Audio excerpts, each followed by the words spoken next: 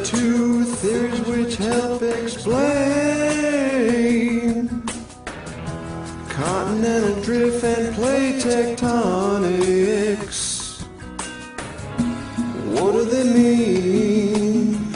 Oh, let me explain. Oh, drift theory argues how the plates float. They move around the entire globe, drift away.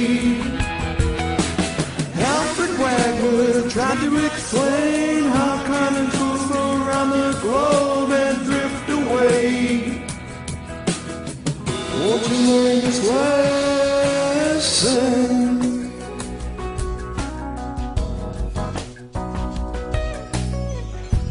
Drift theory fits like puzzle pieces. Continents match up to make Pangea.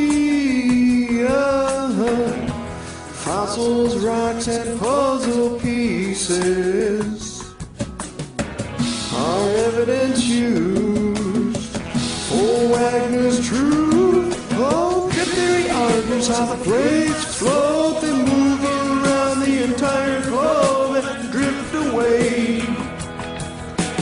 Now let's discuss the other theory, the theory of plate tectonics. No drifting away.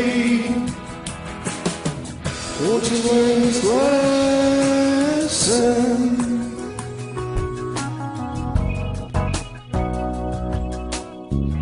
And it explains Earth motion because there are 7 plates which move. And there are others too. Convection current moves around. The plate boundaries interactions explain convergent, divergent, and transform faults,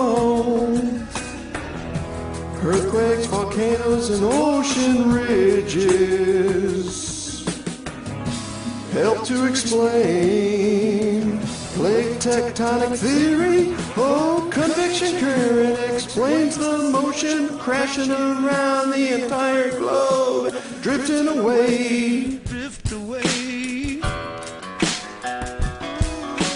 Plate tectonics is what we teach. Scientists believe it all around the globe, not drifting away. Thanks to Wagner and some other folks, we know all about the entire globe. Plate tectonic.